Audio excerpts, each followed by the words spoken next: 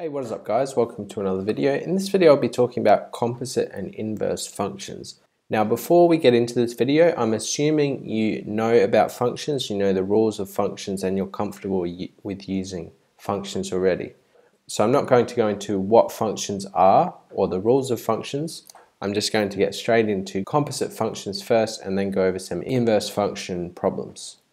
Okay, so let's start on composite functions. So if we take two functions like f, the function f, and we say that equals 2x plus 1, and then we have another function g, and that equals x squared plus, a composite function would be combining these two functions. So I could say, I might want to find the function f of g. And so what I have to do here is to put the function g into the function f. So I'm adding two functions together basically, or combining two functions, so we call those composite functions. And here we have, so the question is asking find f of g. Now remember this x here in this function is the input. And so if I'm saying the input is another function, I need to put that function x squared plus 1 into the space where the input needs to go. So this is going to look like 2 times x squared plus 1, and then I have that plus 1 on the end. So I've taken this function and inputted it where the x is in this function here. And then I can just go ahead and solve this. So firstly expand the brackets. This is going to be 2x squared plus 2 plus 1. And then simplify 2x squared plus 3. So f of g is going to be 2x squared plus 3. And we could also do this the other way around. So we could ask for the function of g of f, and you'll notice something about these two functions in a minute. So if we find the function g of f, we need to take the function f and input it into the function g. So where this x is, consider this kind of like an empty box or a space where we can put things in. We take this function 2x plus 1 and put it into here. So we need to square 2x plus 1 and add 1. And then we can go ahead and solve this. So expand those brackets out and multiply, and we get 2x times 2x, that's 4x squared, plus 4x plus 1 and plus 1 again. And then simplify, so 4x squared plus 4x plus 2. Okay, so now you notice that g of f is not the same as f of g. So that's a common element of functions, of composite functions, is that the order matters. So if we take f of g, it's not going to be equal to g of f. And so that's the basics of composite functions, and then questions can get more complicated when you combine different elements of algebra. So we could get a question saying something like solve 2f of g equals g of f. So here we need to take the solutions to these functions, make them equal, and then solve the equation. So I have f of g, that's 2x squared plus 3. So I need to multiply that by 2. So it's going to be 2 times 2x plus 3. And I also have g of f, which is 4x squared plus 4x plus 2. So that's on the right hand side. And now I have my equation. I can go ahead and solve this for x. So expand these brackets out first. This is going to be 4x squared plus 6 equals 4x squared plus 4x plus 2.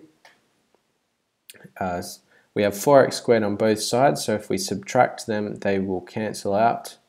And then perhaps you could subtract 2 from the left hand side, so we get 4 equal to 4x. and then divide by 4, so what we're going to end up with is x equal to 1. And if you want to check that, substitute that into the original equation and you would find that that's the answer. Okay, so from this basic element of combining two functions, inputting one function into another function, you can get more complicated looking questions. And this is nothing you probably haven't done before, which is just solving an equation with one unknown. But I guess the new element is this new notation of using function notation. So it adds just a slight level of difficulty to the question. Okay, so now I want to go on and talk about inverse functions. So you can be given a function such as f of x, or f equals 1 over x, and then you might want to find the inverse of that. So we typically write that as f to the minus 1, which stands for f inverse. And so the first thing we need to do is we say that let f equal y, because the idea of an inverse is that we can take the output and find the input. Now when we're talking about a typical function, that gives us the output given any input, and what the inverse function does is gives us the input given any output. So first thing we do is we let f of x equal y, in other words the output. So we can say y equals 1 on x and rearrange to get x by itself. So in this case we'll multiply this side by x, so xy equals 1, and then divide by y, so x equals 1 on y. And now what this equation is doing is saying if we input y, we will get x. In other words, if we input what we originally called the output, we will get the input. So that's the idea of an inverse function. And so now we change the letters, so the output becomes the input. In other words, the output becomes x. So we call this f inverse, f to the minus 1, and the y becomes the input, so this is going to be 1 on x. So this gives us the input of the original function given any output. So you can see it's just the opposite or the inverse of the original function. I hope that makes sense. So let's just do one other example of this. So you might be given a function like 2x minus 4, and you're asked to find the inverse. So remember, the first step is to let f equal y, and then say y equals 2x minus 4, and then rearrange for x. So add 4 to the left hand side, so this is going to be y plus 4 equals 2x, and then divide by 2, so y plus 4 divided by 2 equals x, and so x equals y plus 4 divided by 2. And now remember that y, or that output, becomes the input, and we call this the inverse function. So we can say f inverse equals x plus 4 divided by 2. And that's pretty much the method you can use in all cases when you're asked for an inverse function. So as long as you practice that method enough and you can understand it and remember how to do it, then you'll be fine with questions on inverse functions. And then they can just get slightly more difficult. So you can get questions such as this one, where you're given f, which is 4x plus 5, and they ask you to prove that f of f inverse equals x. So this is asking you to first find the inverse function and then input that into the original function. So the first thing we have to do is to find the inverse function, and remember that means letting f equal y, and so we can say y equals 4x plus 5, and then rearrange to get x by itself, so this is going to be y minus 5 on 4 equals x, so subtract that 5, divide by 4, and then therefore f inverse equals x minus 5 divided by 4. And now we want f of f inverse. So we take this function and input that into the original function. So f of f inverse, and we can change that input to be x minus 5 on 4. And this is going to be 4 times x minus 5 on 4 plus 5.